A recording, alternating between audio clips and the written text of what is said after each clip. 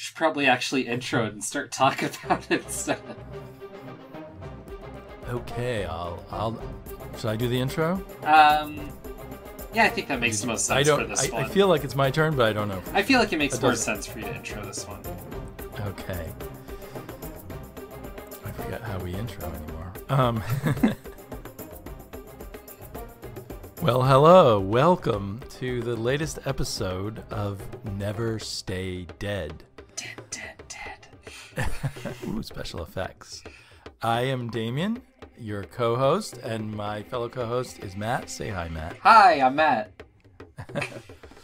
Or Matthew, I guess. Should I call you Matt? Call me Matt. It's fine. Okay. The great and powerful Matt. And tonight we are going to talk about three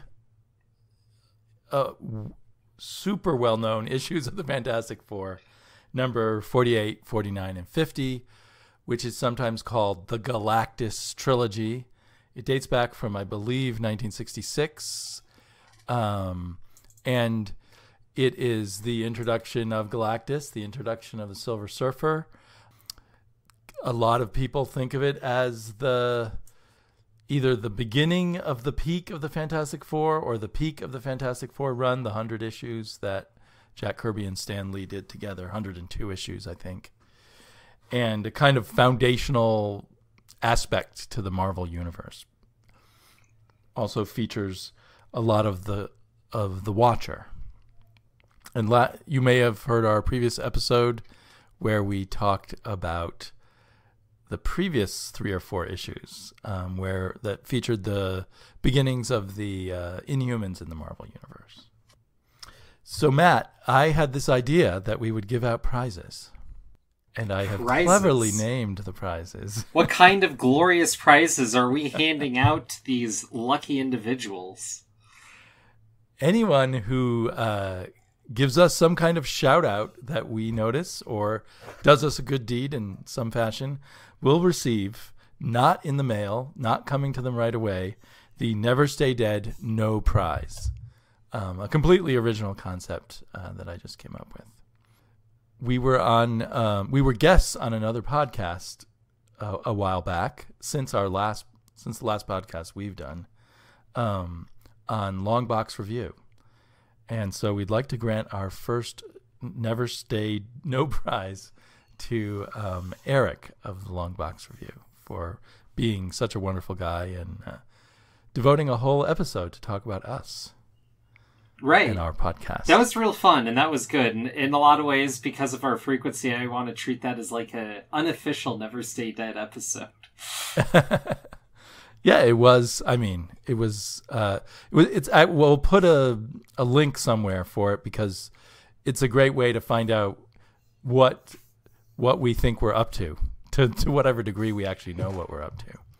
Because that was what Eric was really trying to find out. We basically landed on a couple dudes talking about comics back and forth and letting the friendship grow, which I think is simple and noble enough of endeavor. And our concept of picking a few issues or a single story to discuss at a time, and how we basically take turns discussing, picking what we'll discuss. Yeah. So this podcast was picked by me because I'm a huge fan, or think I'm a huge fan of the early Fantastic Four days with Stan Lee and Jack Kirby. All right, so there is Eric, and who else is... I also want to send out, in no time, another No Prize, a Never Stay No Prize, to George of the George and Tony podcast, who was a guest on another of Longbox Review's episodes, where he kind of shouted us out and mentioned how much he enjoyed listening to the podcast that we were on and saying nice things about our podcast. And that means something. Okay. I don't know George and Tony very well, but I've heard nothing but upstanding things, and I've slowly become more familiar with them and their comic podcasting legacy. Right. Their podcast no longer exists, and it was only sometimes about comics, but I discovered the George and Tony podcast through Longbox Review. Right. So anyway, he's a great guy. And finally, a YouTuber shouted out our podcast. So Carlos Infante also gets a Never Stay No prize in the mail, or not in the mail, coming not right away. Right, our no prizes really are no prizes at all. Right. Not even an envelope. And then... Did Marvel eventually actually send people like empty envelopes or pieces of paper saying you want to know? That's what it was. It was an envelope with a stamp. Oh, okay. I didn't know that. I think at first they just sent them. They didn't send them anything. It was no prize, right? Oh, I thought they got the envelope. Sending it to them? Or did they always send people an envelope? My understanding was that it was the envelope, but my understanding is shaky at best on this one. If I knew I would have gotten an envelope, I would have tried harder to get a no prize. And I have one to hand out as well. Oh, you do? Okay. Yes, to my buddy Tony, the goddamn milkman or not the goddamn milkman, that's me. He's the goddamn Batman on the video game side of things. He filled me in on a little bit of trivia about the comics we're about to read that I was unaware of. Oh, what's that? And we went to check it out. That initially, the Silver Surfer was just drawn in by Kirby, and Stan Lee didn't know what to make out of it. Jack Kirby said, I was just tired of drawing spaceships, so I wanted to do something else. And Stan Lee said, well, what am I supposed to do with this? And he said, that's your job. Figure it out, basically.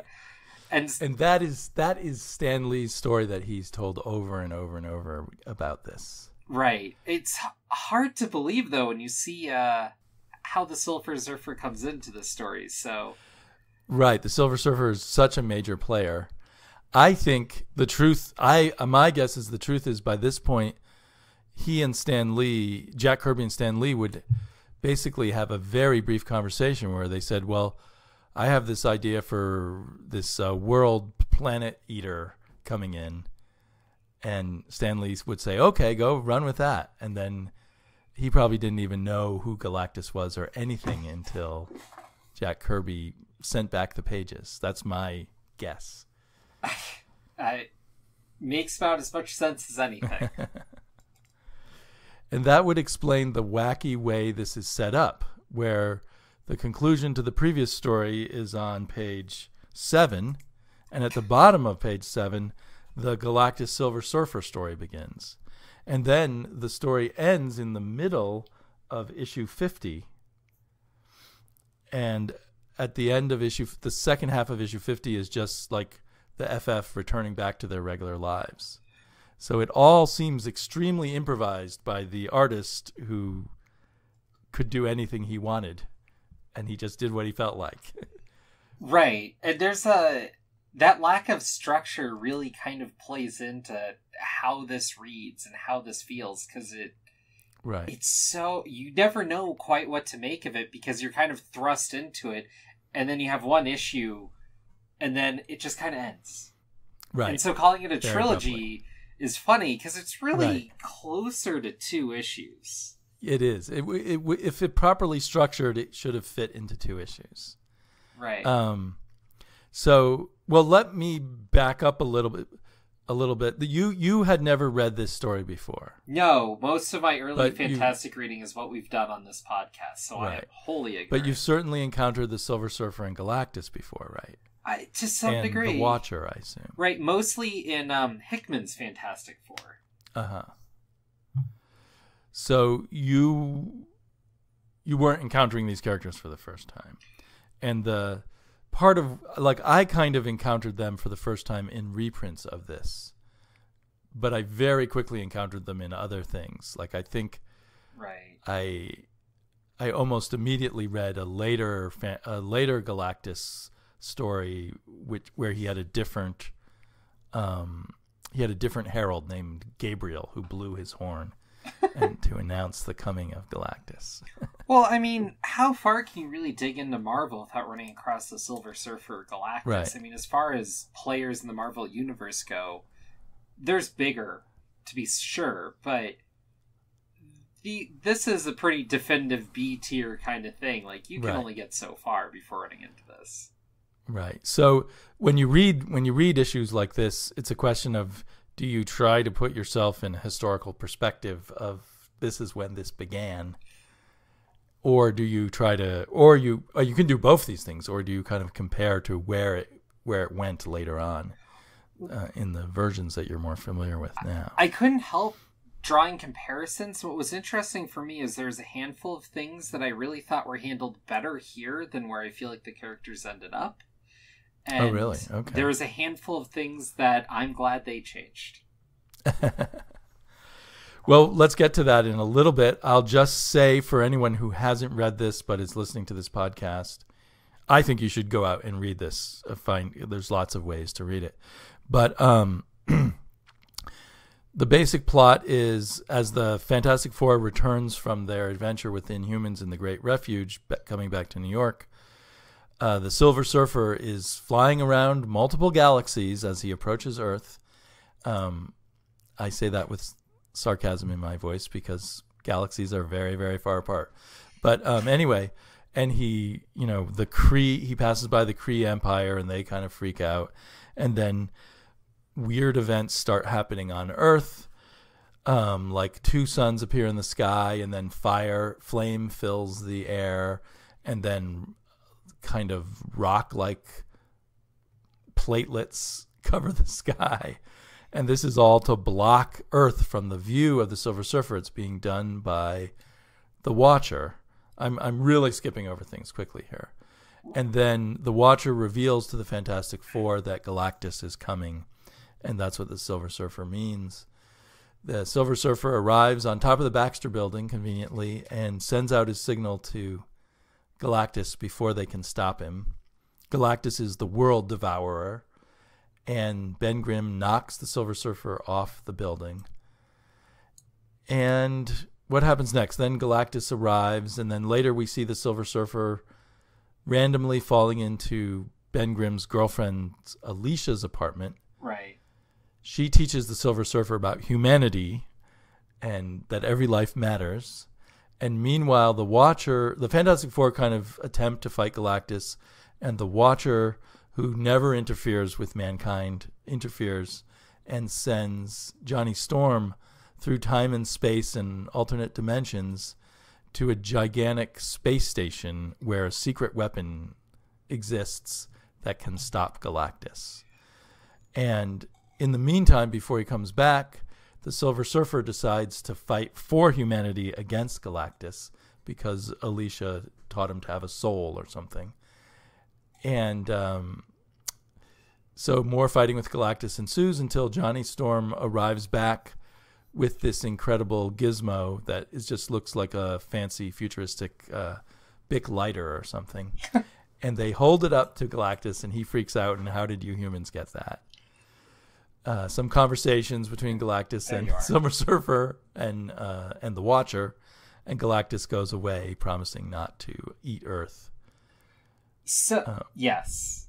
So that's I don't want to spend a large part trying to summarize everything. We can go back through and hit on points that interest us. Right. What were you going to say, Matt? No, I mean, that's your brief version, but the easy way to go through this is to start peeling back layers of the onion. But I want to point out something relatively close to the beginning.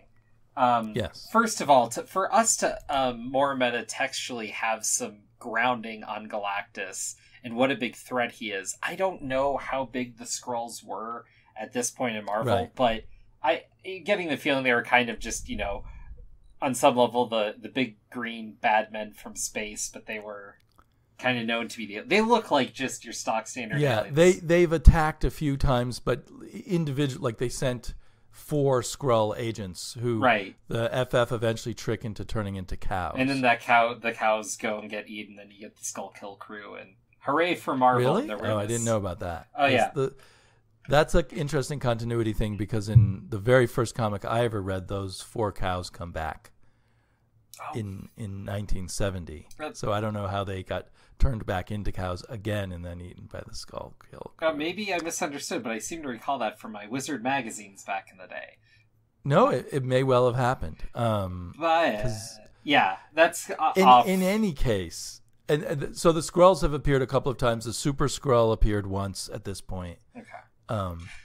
And almost defeated the Fantastic Four. But there's been no Skrull invasions on a large scale. But they're the little green men from space. They're the big bad guys. You don't really even need to know that. And there's just 2 panels, but the amount they do with these 2 panels is kind of funny to me because it's just like bumbling bureaucracy.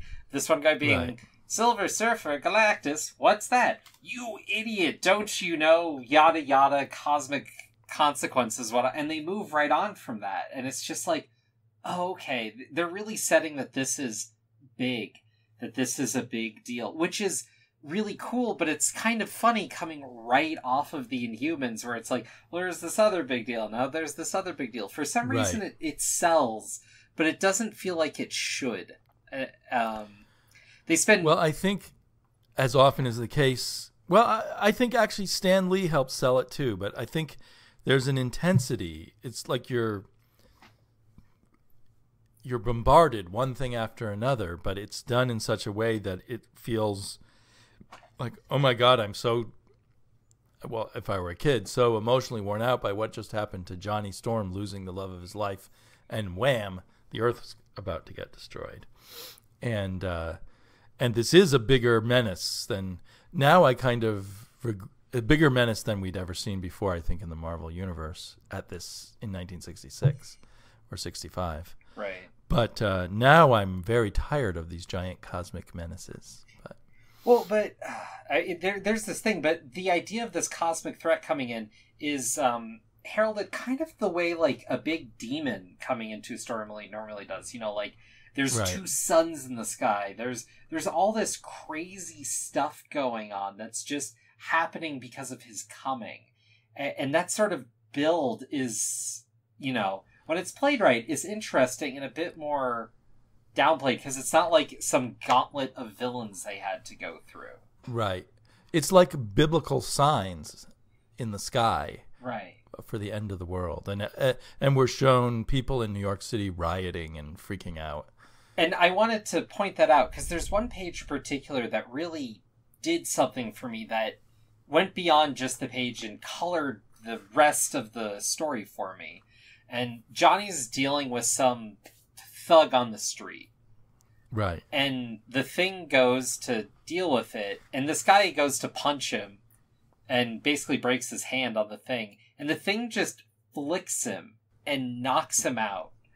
Right, like, with one finger. Right. He's holding back, like he's doing like the least amount he can to just knock this guy out. He realized he's being a goon. This one bubble he has right after it was my favorite part. You could sleep it off here, pal.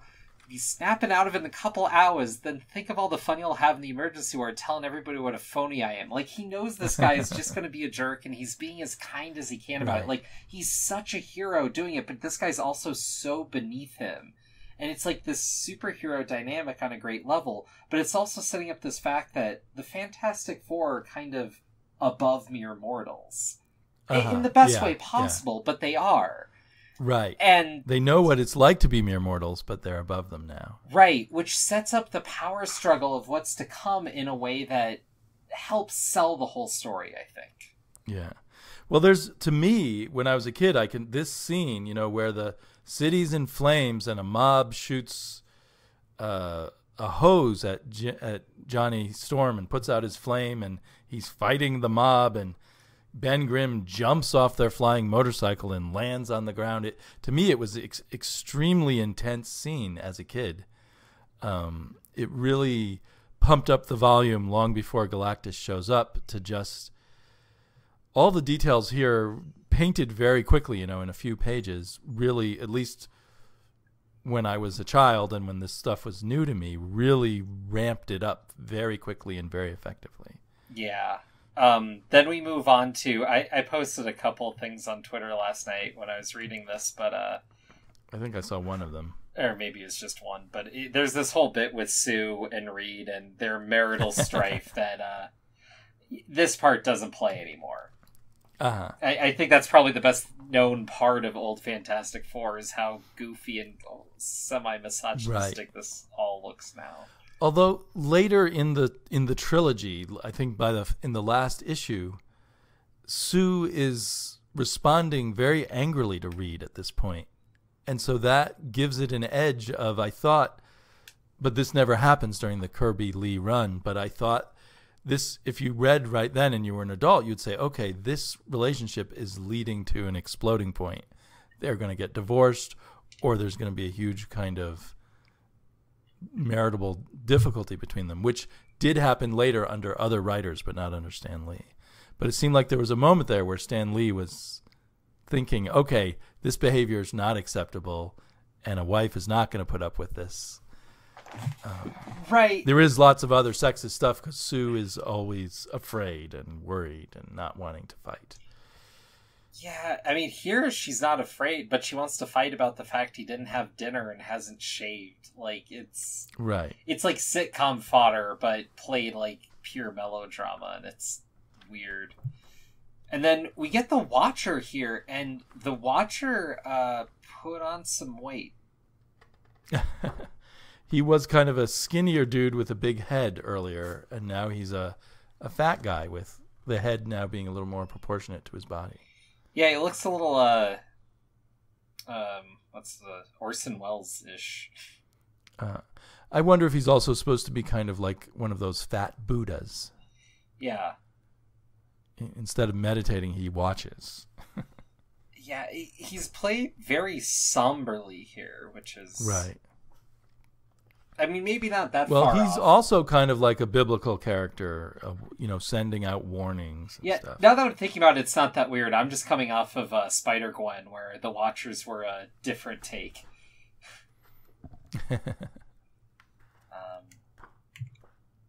Yeah, and then... I think it's only later that we learn that there's a whole race of Watchers and all of that kind of stuff. At this point, the Watcher seems like a singular being who's known to Galactus, one amongst a few cosmic beings who all know each other. Right.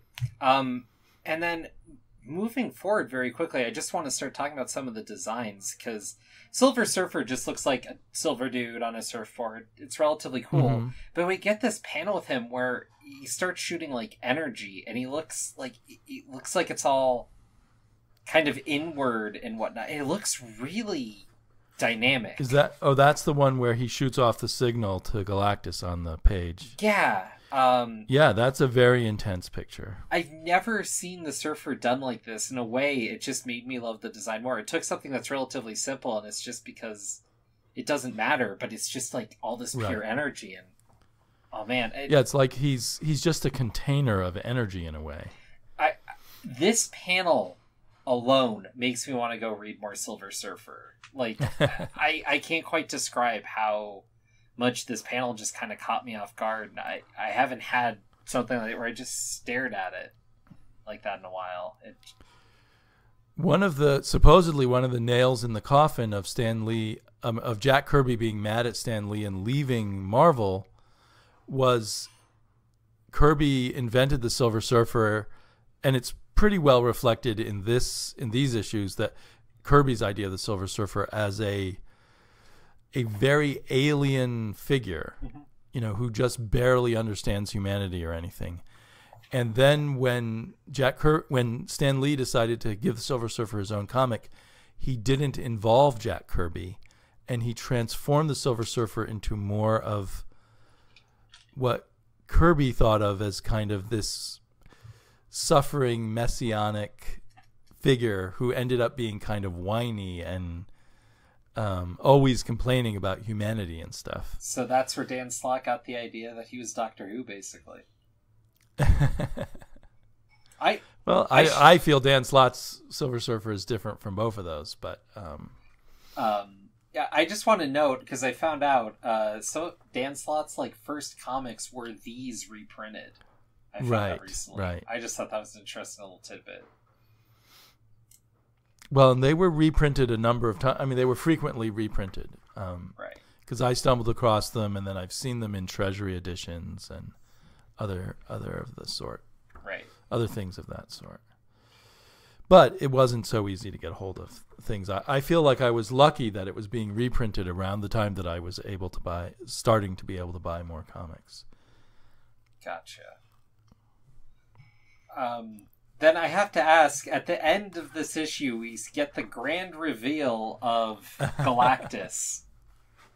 I have a theory there, but go ahead and say what you wanted to say about it. Well, The design here is similar to what it's carried through, but the colorist either got it wrong or they saw it and decided to change it immediately after. Right.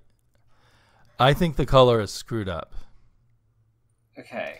Does he even have the giant G? Oh, yeah, he still has the giant G, but in the very next issue, it's all purple.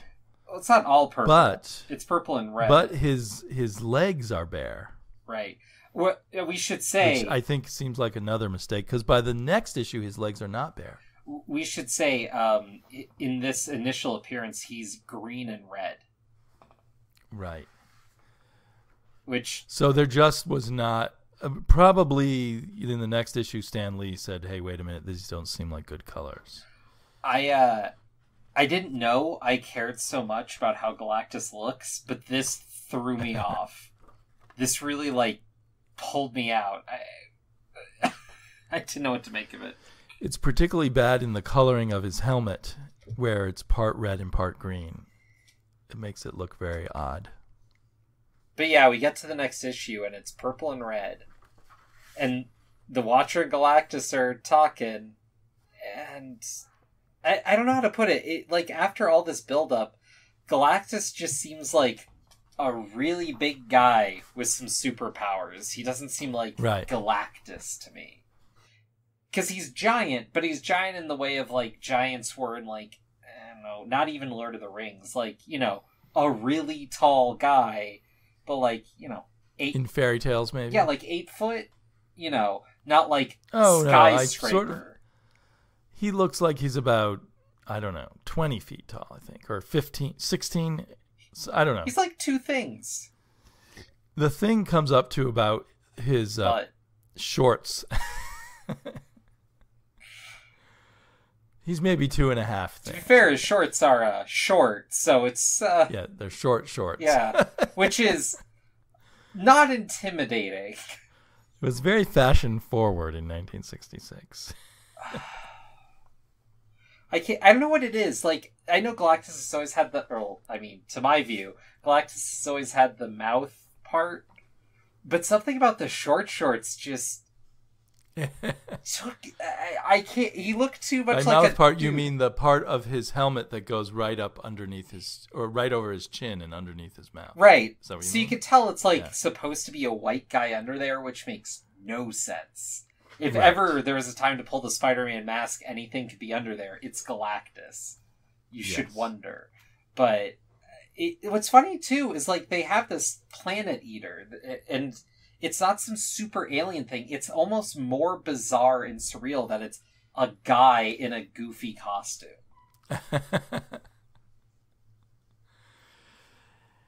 Yeah, it feels like they're still just drawing supervillains, even though if you read the script, he's not a supervillain. He's a god or a demon, an anti-god. Right.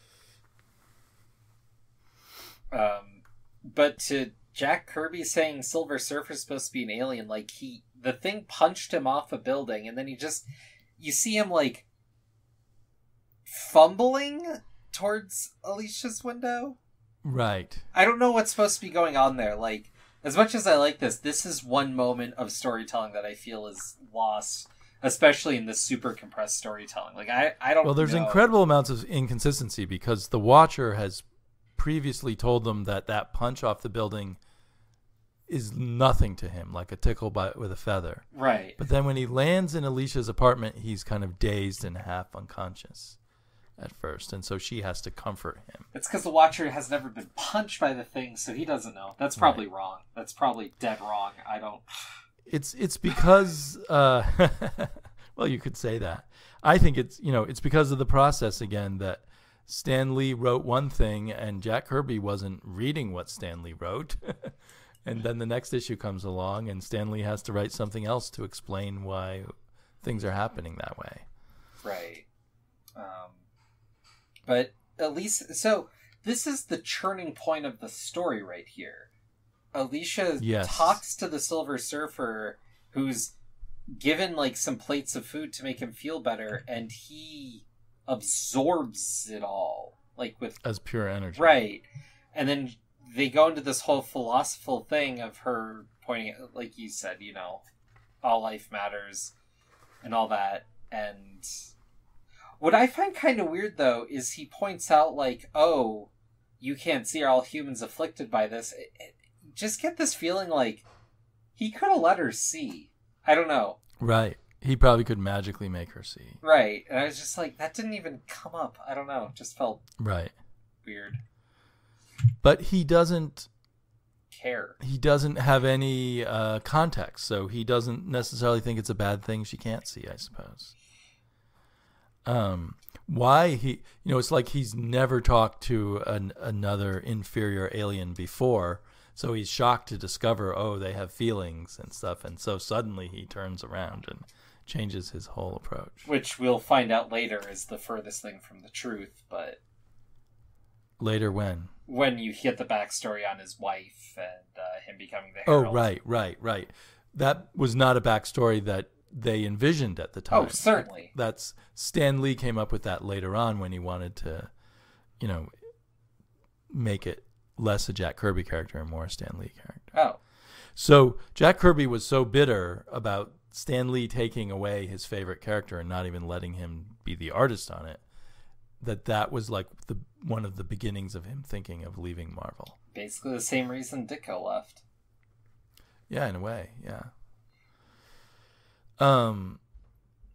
Although I always think that Ditko got plotting credit and Jack Kirby didn't. I think Kirby should have just asked to get plotting credit, but that's a whole nother. I mean, thing. I don't. There are people who have done work, kind of rediscovering what was going on in the Marvel offices at the time. And I don't know it as well as them, but I've heard them speak, and from what I can tell is there were some crazy power dynamics, and making an ask like that of Stan Lee was more than a risky move. And for even Jack Kirby, it could have been viewed as career suicide, and to the point where he got frustrated and just decided to do his own things. So I don't know. That as much as we love a lot of the comics that came out, there is some stuff going on in that office. Well, yeah, but I mean, it wasn't really in the office. Jack Kirby wasn't in the office. Well, there was the whole illusion of there being this bullpen, but there wasn't. It was just Stan Lee and his secretary. Right. And so, I don't know, there's some other parts of the story and they're interesting, but it really comes down to me, like, this turning point, the Silver Surfer is the main thing, and then there's some super heroics that involve the Fantastic Four, but the Watcher sends off the Human Torch to go get this thing, which to me, looking back, is super weird, because the empty void of space that has no oxygen, he is able to go fly through fine. Yes. But a fire hose puts his fire out. Yeah. I know. I suppose you could rationalize that the Watcher not only was guiding him telepathically, but was also sort of enveloping him in some kind of safe little pocket of oxygen that he could fly along. Then he could have sent anyone. I know. He said that Johnny Storm was the only one he could send because he was the only one who could get through safely with his flying abilities. Right. So. But on the other hand, that sequence is really cool, especially it's pretty. If you were coming fresh to this as kind of a cosmic landscape and a cosmic perspective. There's that whole, in science fiction, they talk about the sense of wonder, and this series of events is full of sense of wonder, bigger, built on bigger, that if you come to it when you're not used to all this stuff, I think is very powerful, which is what, in my opinion, why this has become a pivotal moment in people's memories of the development of the Marvel Universe. It's when the vistas really got big. It was kind of a genie they couldn't put back in the bottle in a way. But so, like you said, the Human Torch comes back with this ultimate nullifier. Oh, right. Ultimate nullifier, yes. Which I'm pretty sure comes up later. Does it? I was shocked because I didn't remember this, that they give the ultimate nullifier to Galactus after he agrees to leave. But to me, like, that whole bit felt like, yeah, they had to work at the Fantastic Four, but this really felt like the Silver Surfer's story, and his coming around is really the story, and it really makes him the protagonist in my mind. I felt there was the Silver Surfer story, but if you read even deeper, there's a lot of conversations between Galactus and the Watcher, and it's almost a story about, if you read into it, a story about their changing relationship. The shock that the Watcher would finally, now we're used to the Watcher interfering all the time, but the shock that the Watcher would stand up for these puny little creatures, and he and Galactus clearly know each other and have all kinds of backstory. Yeah, But there's also a whole relationship between the Silver Surfer and Galactus that I found interesting, which I hadn't remembered. They clearly have this affection for each other, like in their alien, distant way. And so it's a tragedy for both of them in a way, that the Silver Surfer turns against him and they can't be together anymore.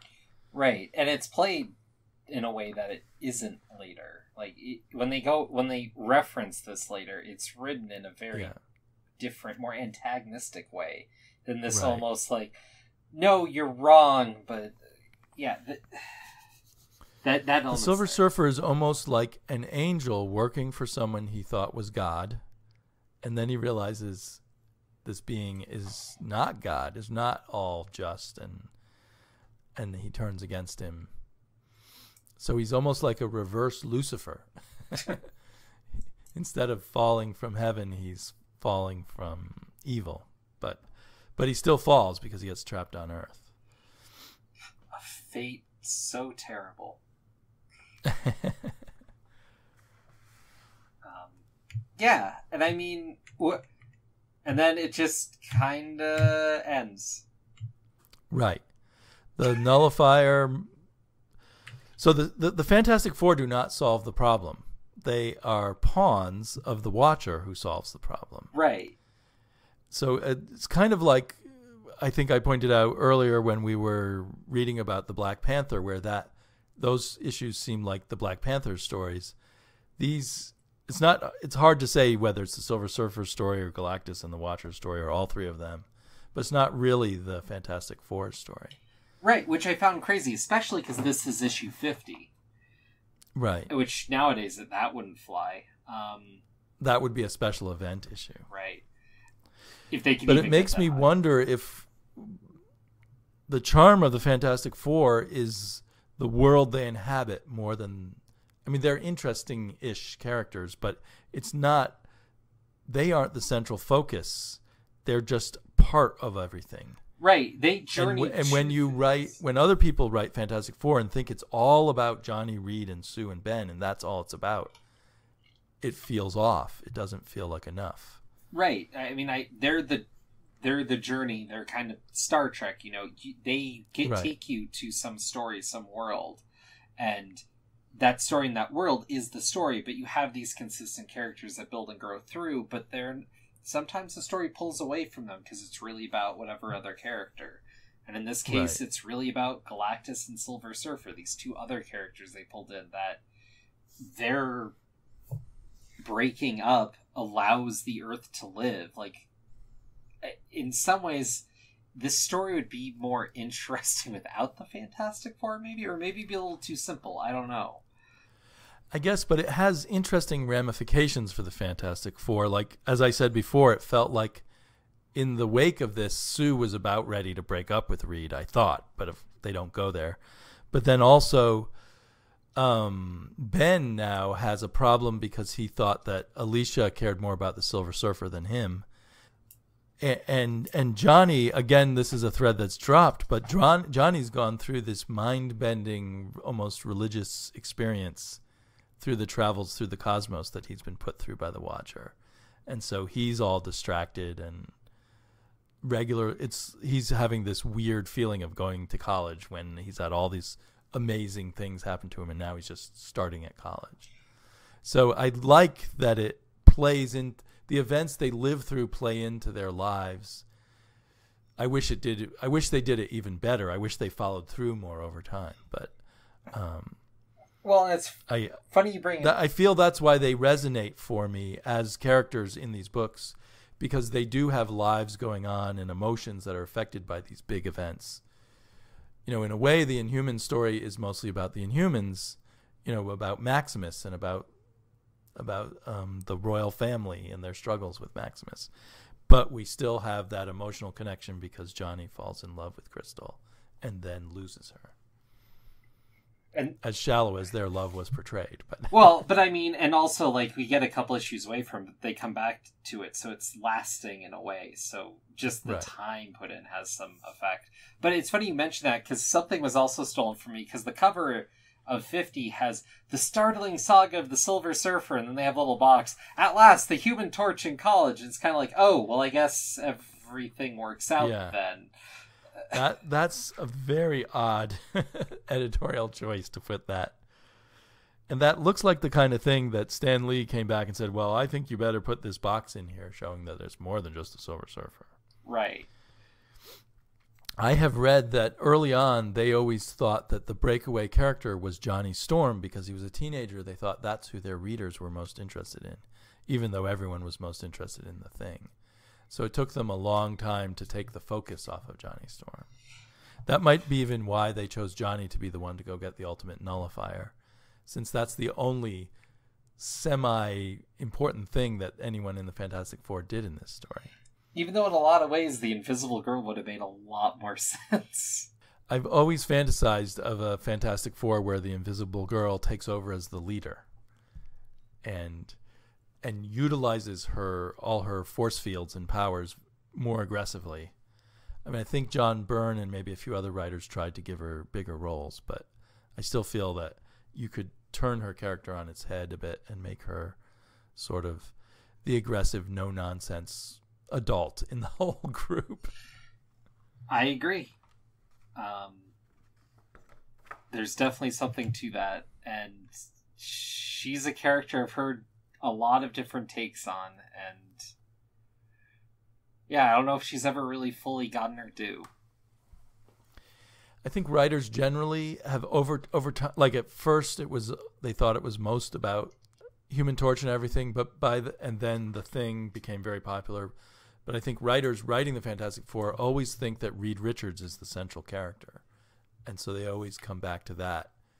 And again, that might be a little bit of a mistake. He may not be as central a character as he seems. But that was the crutch of Hickman's run. It was barely about the rest of the characters. And not only was it Reed Richards, it was about this pantheon of Reed Richards. And that got tired fast because he's not so great. Yeah. I enjoyed it, but I do think it's not the approach I would take for sure, or that I want to see continued on. It would have been fun if it brought the pantheon of Reed Richards back in Marvel 2-in-1 in the annual that just came out a few weeks ago. Thanks, Chip. I liked it, but yeah, it worried me that would become the focus again. As someone who's been more or less signed on to read all of Chip Zdarsky's work, I could do with less of it. Have you been following his Marvel 2-in-1? I have. It's stronger than his Spectacular Spider-Man, but it is still not... Like, Dan Slott came and did one issue of the Fantastic Four that I thought was infinitely better than all of 2-in-1 in one go.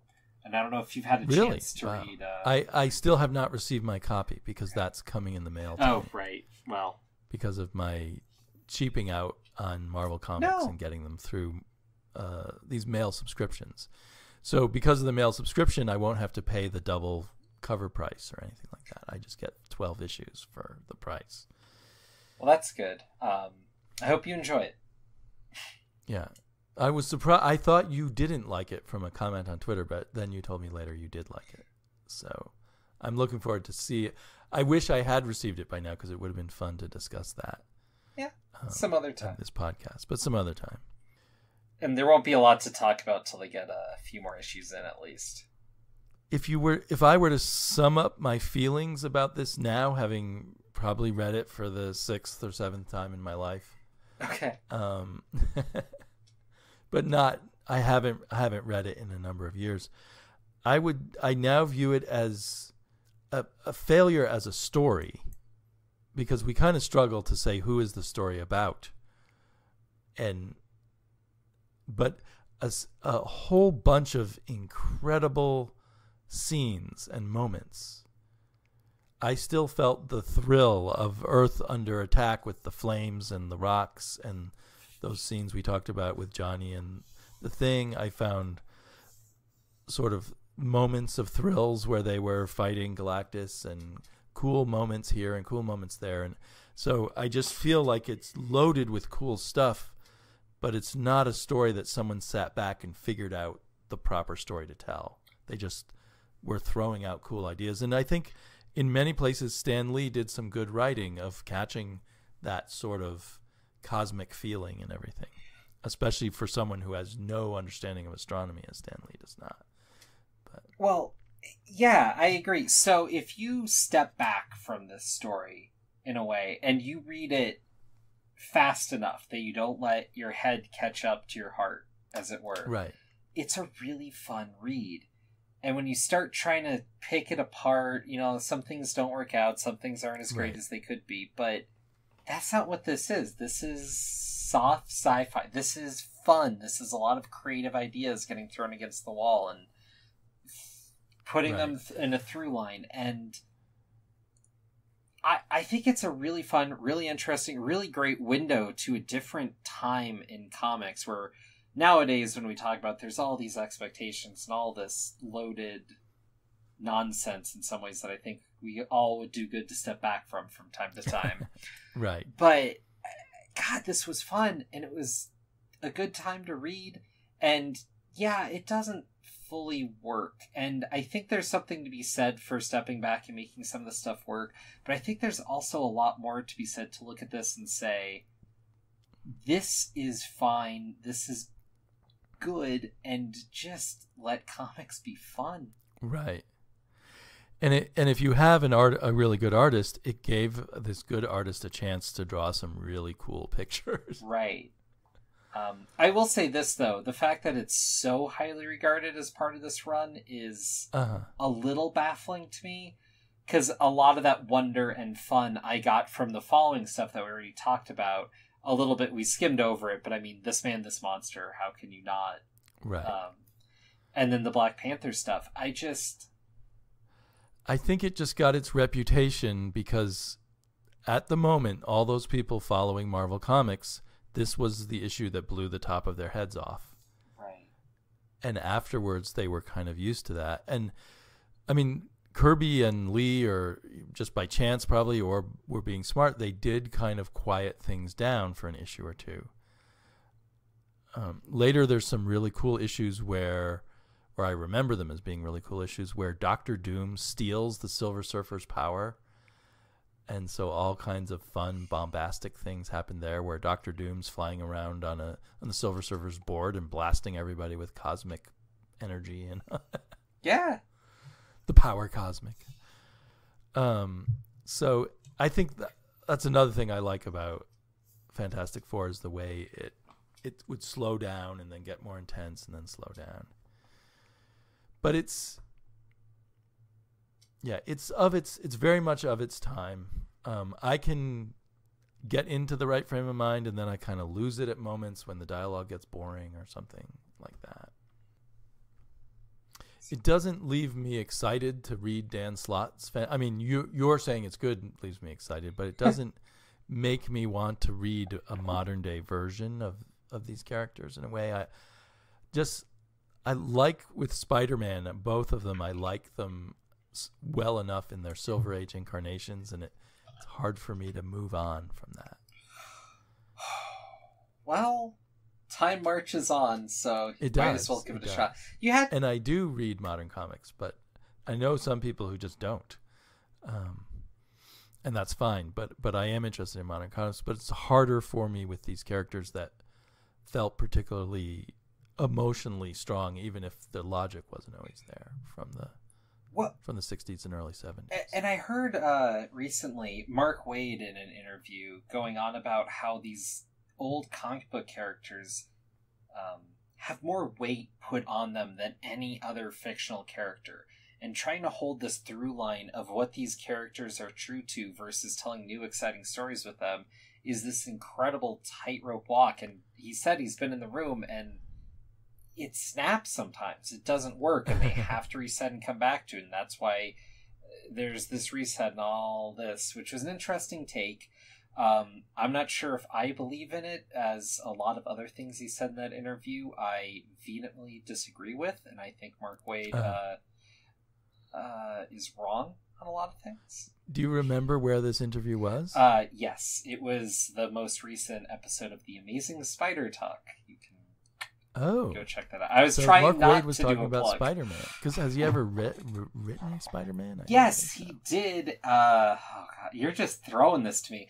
He did a graphic novel called Amazing Spider-Man Family Business, which we covered on the, second or third episode of The Untold Talks of Spider-Man. We were not very big fans. Was that the one where he finds out about his parents being spies or something? Well, he finds out about his parents being spies in annual number 5, way back when, written by Stan Lee.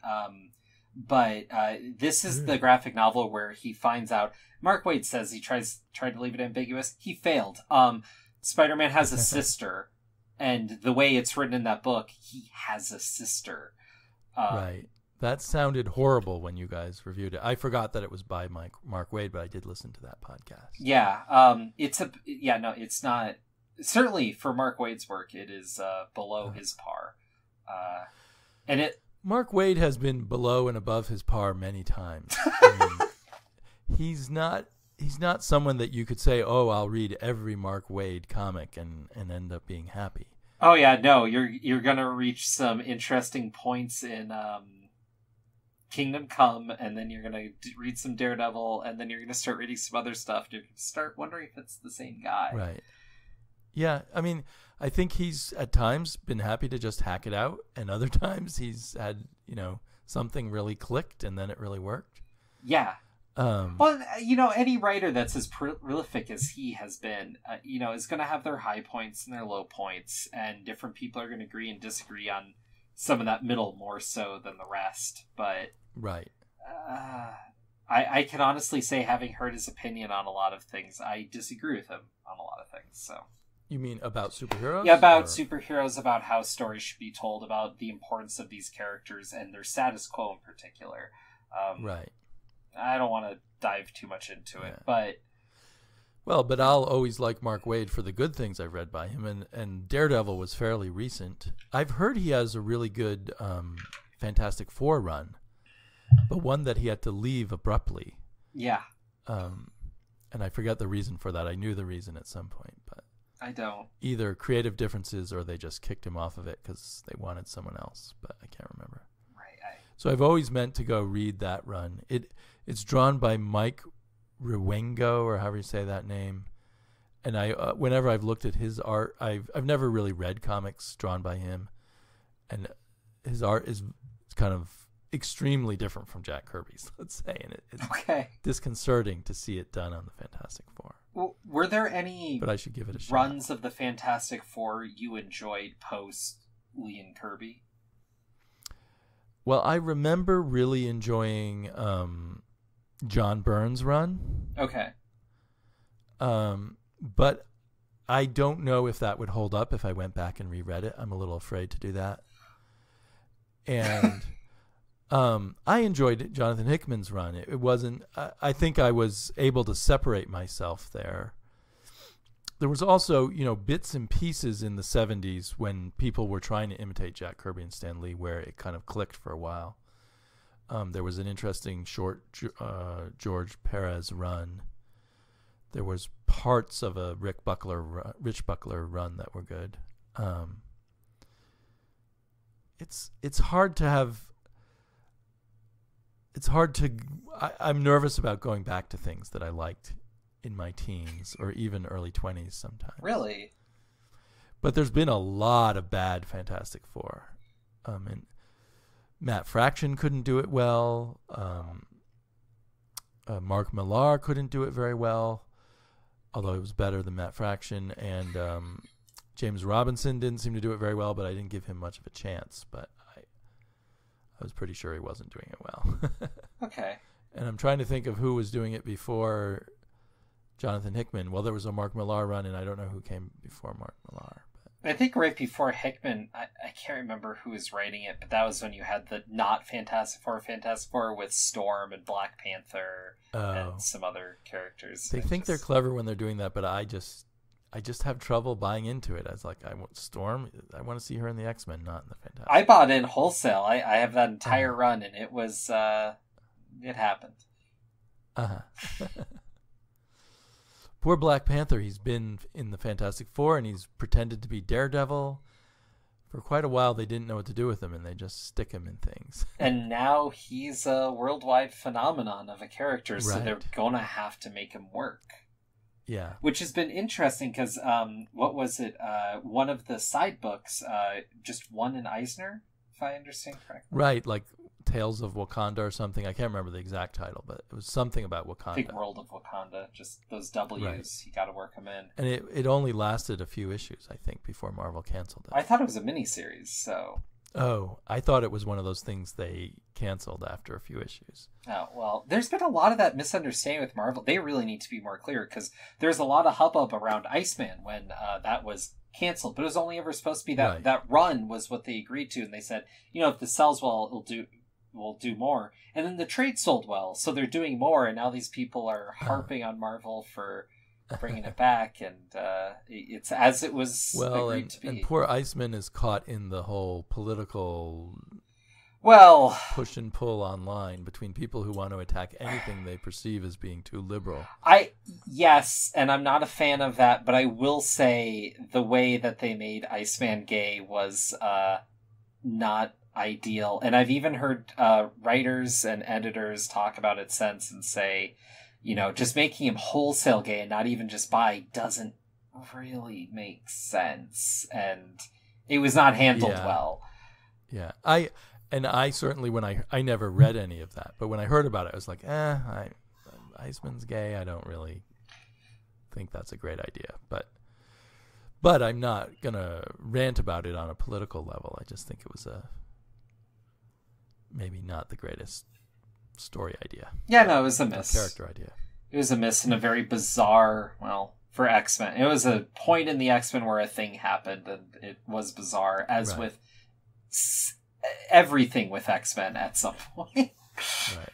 Well, and there was a period, I think, where Marvel thought a good way to juice sales was to flip characters in ways that people weren't expecting. And it maybe worked for a while, and then, like everything, got overplayed. And I don't know if Iceman's flipping came at a point where it was already kind of overplayed. Well, that and the way they did it was just less than. Well, because if you've just decided something's a formula, then you're hacking it out, right? You're just saying, okay, who else can we flip? Let's flip him, rather than it, being an important thing to do. But right. But after that, Sheena Grace taking on Iceman and all that, there were those were some fun comics. So okay, well, maybe I'll read them someday on Marvel Unlimited. That's something that I have to remind myself with comics every now and again. Kind of like when Fantastic Four maybe doesn't have the best, but then stuff comes later. I'd be curious to go and read some of this follow-up Silver Surfer Galactus stuff, because I have a feeling my classic understanding of that story is more from those comics.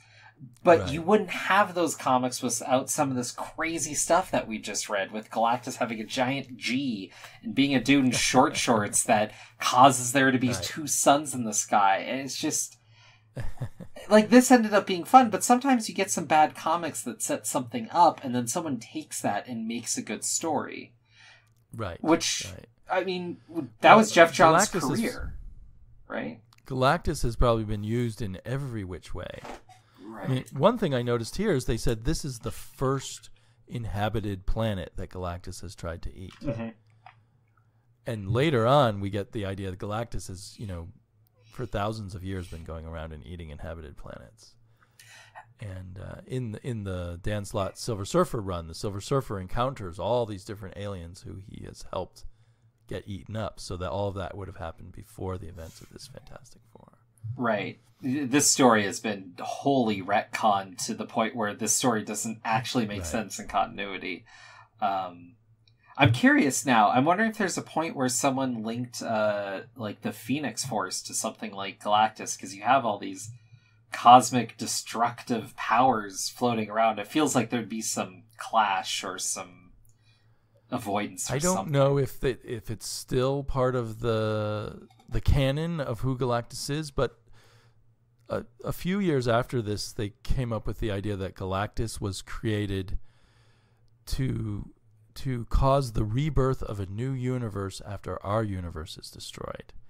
So that while he's this horrible destructive force now, he's actually going to be a creative force that saves worlds in the long run. So he's like an evil that you have to accept because it's, he's part of the great cycle of renewal that the universe has to go through. Is that where the Marvel New Universe came from? I have no idea if they link that together. Okay. This origin of him came in some issues of Thor when it was still Stan Lee and Jack Kirby doing it. And I think they continued to play on that, like when in the Fantastic Four, the Shire Empire put Reed Richards on trial for not killing Galactus in some later story. And so I think because Galactus is so important to the universe as a whole, part of the ecosystem of the universe, in the end they decided not to execute Reed Richards for having saved Galactus. Huh.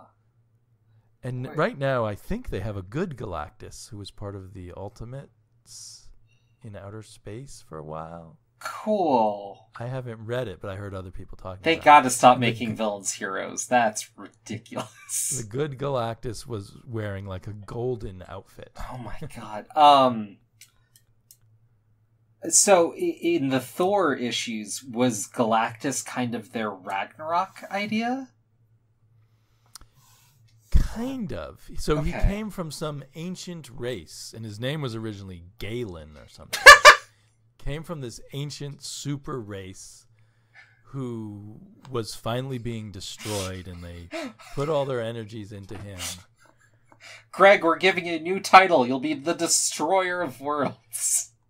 I'm not even sure if the whole idea that he would be part of the rebirth of the universe came from those Thor issues or from even later things. So anyway, because why not destroy Galactus? They have to eventually make up a reason why people are not destroying him. Marvel has too many cosmic people now, so Galactus doesn't even seem quite so powerful anymore. What? Marvel? I thought Marvel's cosmic entities were a bit more balanced. When I was reading, what's that big one? Annihilation?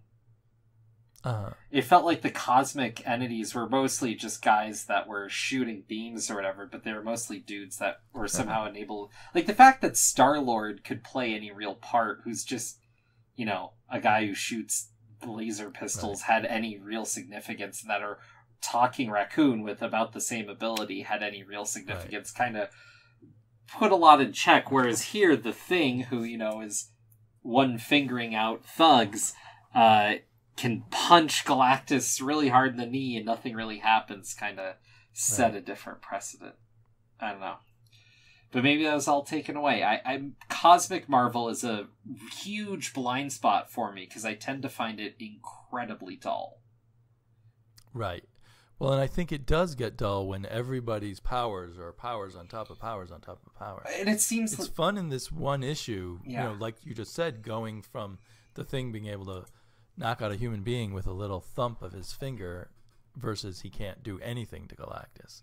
So that was a nice bit of scale there. But I've always felt Cosmic Marvel's like the antithesis of what made Marvel popular in the first place. The whole idea of setting the world right outside your window, all that, which more or less has kind of faded away slowly. But I think there were two Marvels. There, starting maybe around this issue, there was the Cosmic Marvel and the world outside your window Marvel going simultaneously. You got Captain Marvel coming in, and then they started developing the Kree Empire and the supreme intelligence of the Kree, and they started bringing in all kinds of people, the Stranger and Eternity, and And even early on, Doctor Strange was kind of like Cosmic Marvel.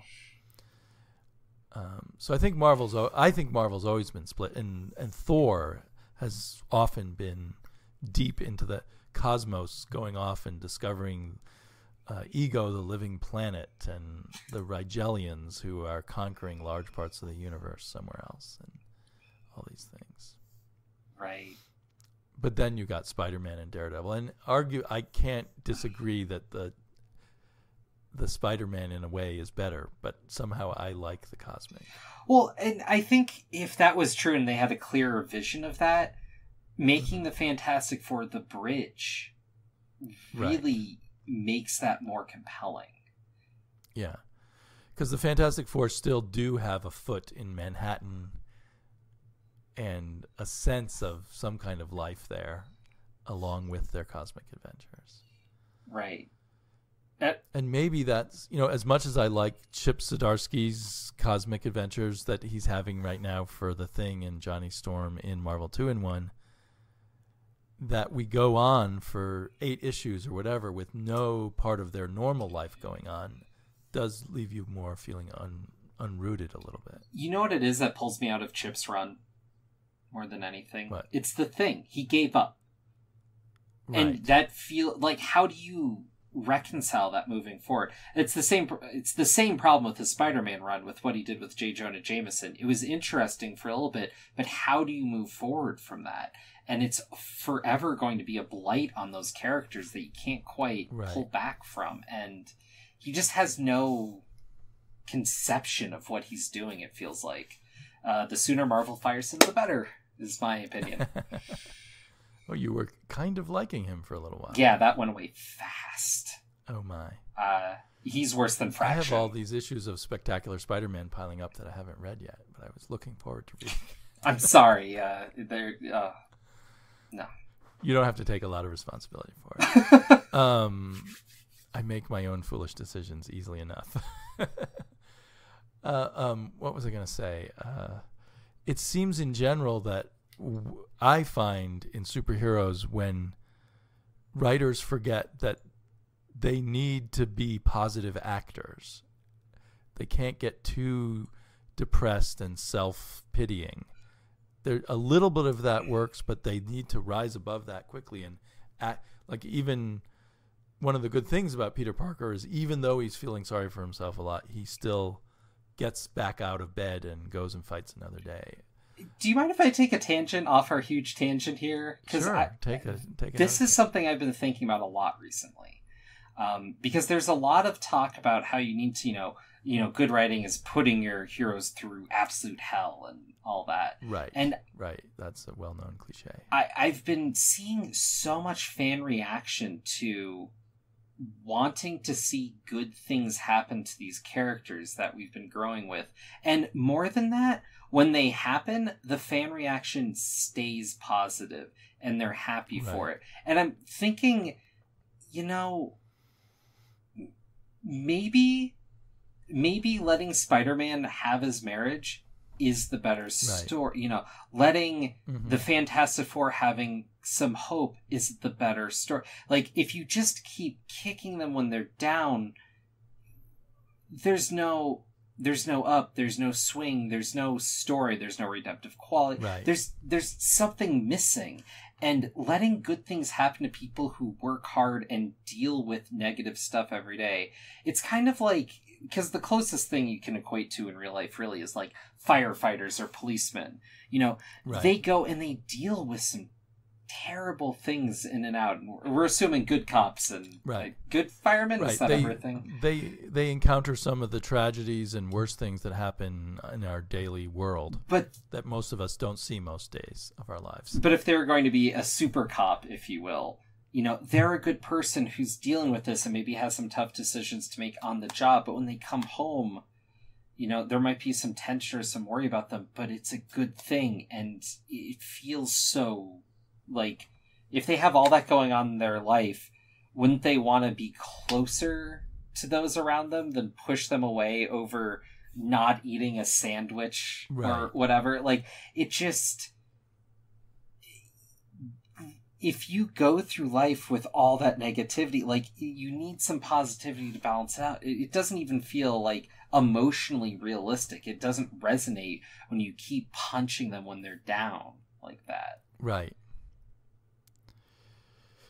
You know, and I really noticed that a lot with Rick Remender when he was at Marvel. The characters, like, I read his Captain America run, and I really liked his X-Force run, but it was so depressing and so down. Right. Is that what it's called? X-Force? Yeah, he did X-Force. That jumped into my mind particularly when Captain America was just kind of this beaten loser off in Dimension Z. And he just could not get anywhere. He could not gain any traction. And I just was like sick of it because, yeah, I think there's a problem between characters with problems versus characters who just are defeated over and over again. Right. Whose souls are smashed to the ground. It's especially because of the nature of superheroes. You know, as cheesy as it is, our attraction to them is because they walk on air. They're lighter than the rest of the world. Things can't hurt them as much. Right, which is and that's a escapism, I suppose, but it has its value, I think. And I've been behind. I'm probably about a year behind now, but Miss Marvel was doing that for me more recently, and I find it funny some people that push back on. I think some of it is some people who want that darker edge, and I think there just has to be some characters where, you know, things aren't that bad all the time. Well, Squirrel Girl always, like, the joke about Squirrel Girl is she's this ridiculous character. I'm talking about the current Squirrel Girl series because I haven't read as opposed to all 6 comics or whatever it was. Right. Yeah, right. But so it's done in a jokey, lighthearted way where Squirrel Girl always wins against whatever odds come up against her, and she's really perky and makes ironic jokes about it. Yeah. And I certainly wouldn't want every comic to be that way, but it's good to have the one. It's good to have that, and it's since it works for me, but I read it with my daughter who doesn't see it as tongue-in-cheek as I do, but the tongue-in-cheekness is still allows me as an adult to read it, I suppose, and enjoy its very light, easy way she has. But there's always some fun, clever playing with things, and yeah. And so I've heard complaints that one of the flaws of Squirrel Girl is things are too easy for her. So you can't win whatever you do, I suppose. Well, yeah. What's funny to me, and part of the reason I didn't evoke Squirrel Girl, though I think it's a fine comic. Yeah. To me, Squirrel Girl is more of a gag book. It's a comedy. Yeah, it said Marvel has the superhero tropes. In a way, she's outside of the Marvel continuity. Yeah, it's not like a superhero book. It's a comedy She's book. in another dimension that looks like Marvel continuity. Yeah. Which is fine. Which in some ways is a lot of Marvel comics anyways, so... Right. Well, but I noticed this in DC Comics, and in general, I feel almost like there's too much depression in comic books. Right. I feel like the throw of Watchmen in the 80s and all that dour stuff, now that we're allowed to take this seriously, now that the code's more or less been broken, though not fully thrown out, kind of went away. And we've been bouncing back and seeing some of that a little bit. But some of it, too, has come from the super decompression of comics. Like, you can't tell a story without combing through so many details. It's like, Bendis, you can glaze over a few details. It's okay. Right. It's a story. That's true. If a superhero now has a problem, it's going to last for years, whereas it might have lasted for an issue or two before they solved it. Right. In some earlier eras. So that emphasizes the negative. But also, I think,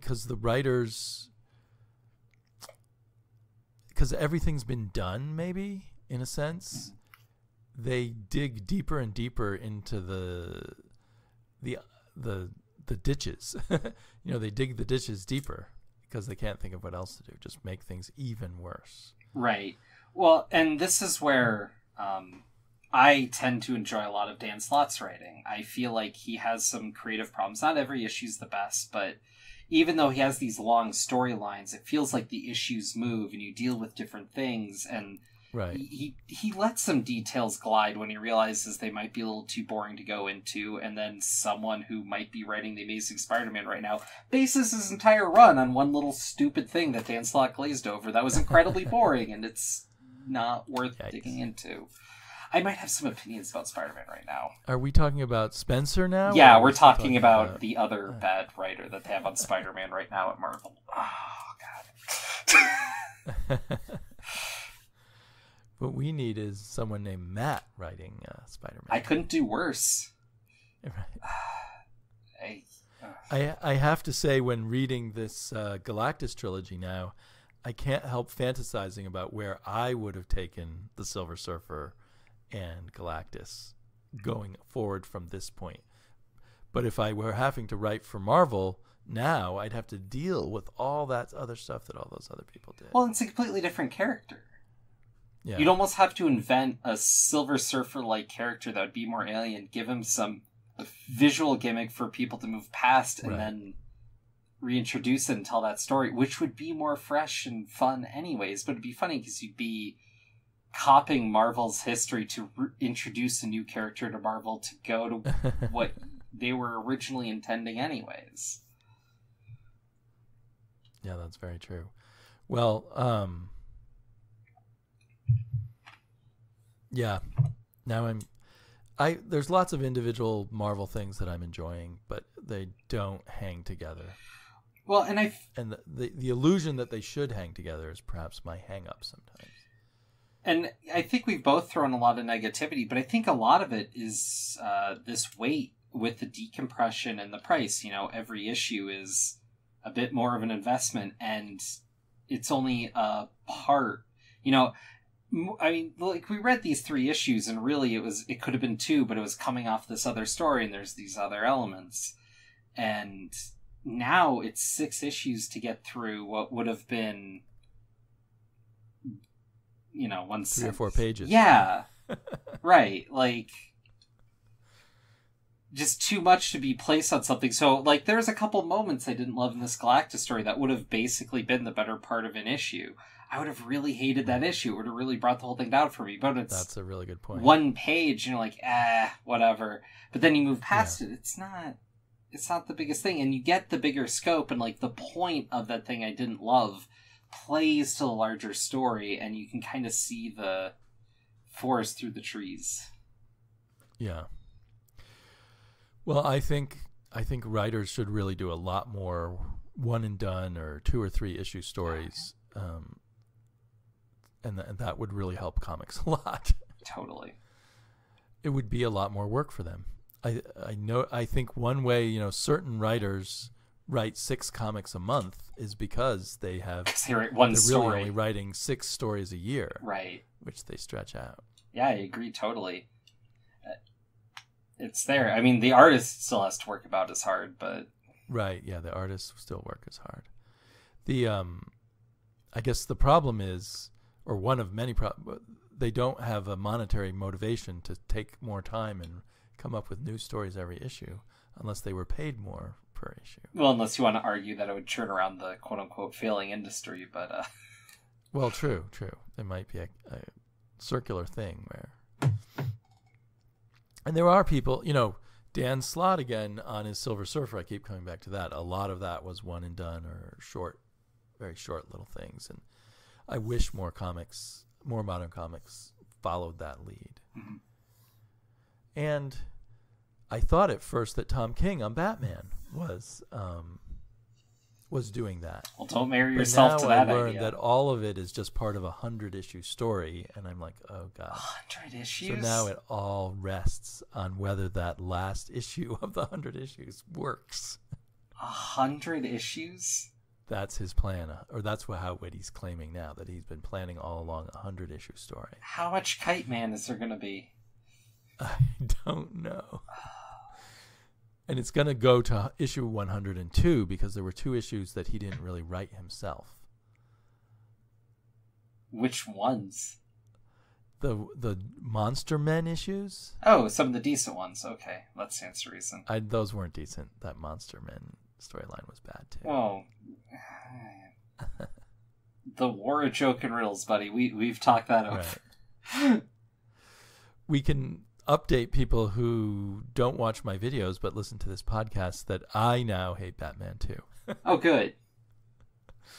After issue 50, where the wedding didn't happen, talk about, I think part of me, it was a very badly done issue, no matter what you wanted to happen with the wedding of Batman.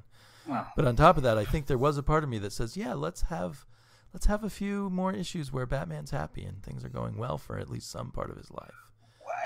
Even negating the happiness part, which we just talked about, right. The fact that there was two slowly throughout his run, but also like 2 arcs really building to that marriage, and then an arc's worth of one-shots or a mini-series. I don't know how you want to read that, but 1 and 2 shot issues leading up to the marriage. A whole event's worth of books, and then right.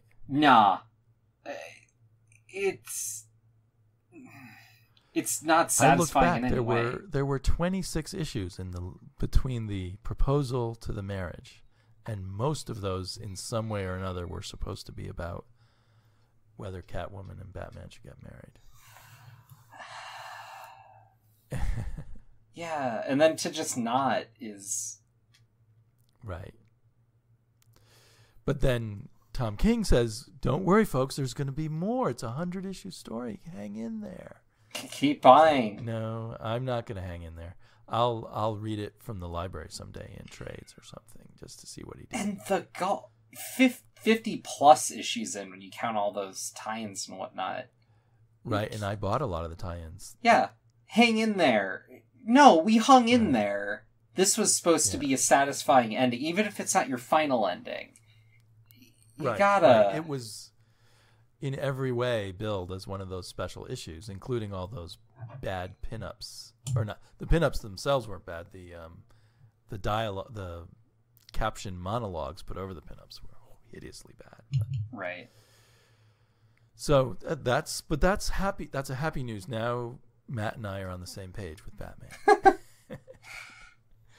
Yeah, I need to find more comics on positive. I keep coming off so negative. I really do love comics. I just.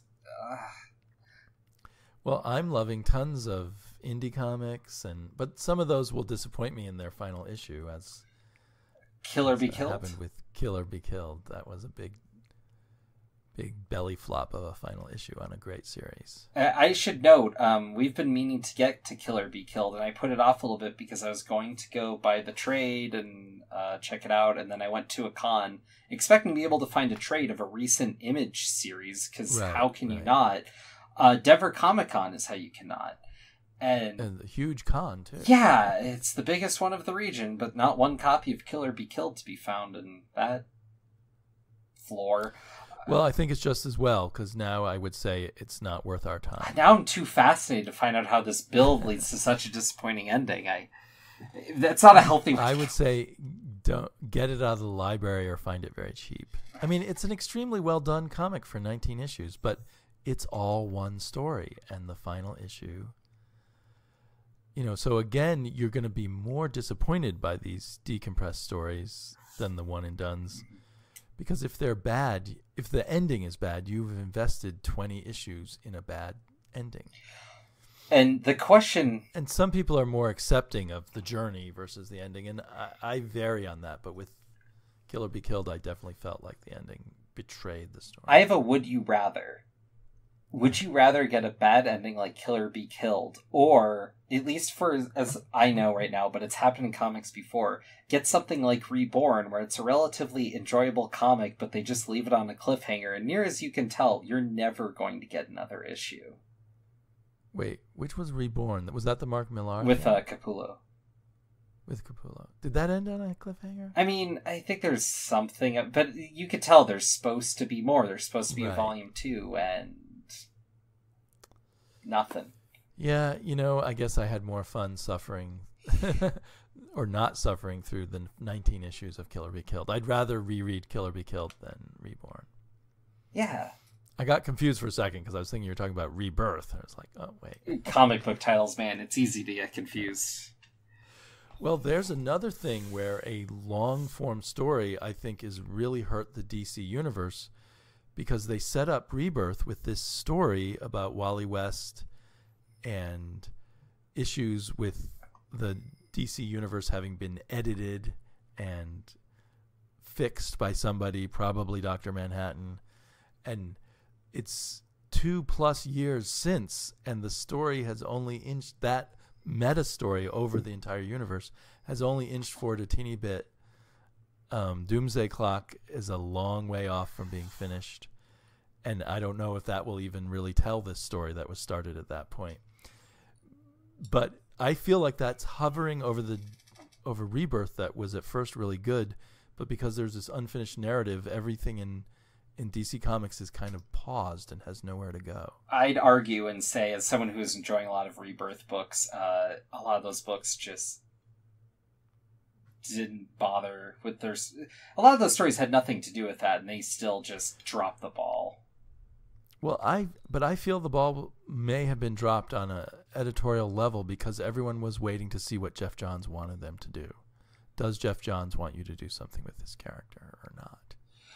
That's just my theory. That's fair. I mean, he does have a little too much control. But I do feel that for about a year, Rebirth was really good. Oh, yeah. But I probably felt for about a year, New 52 was really good, with some obvious exceptions. But I wonder if a lot of it's editorial. I wonder if a lot of it's just burnout with trying to double ship a lot of these comics. There's that. Of course, New 52 was not double shipped, but it also seemed to fizzle after a while. There's still a lot of New 52 books that kind of carried through, I feel.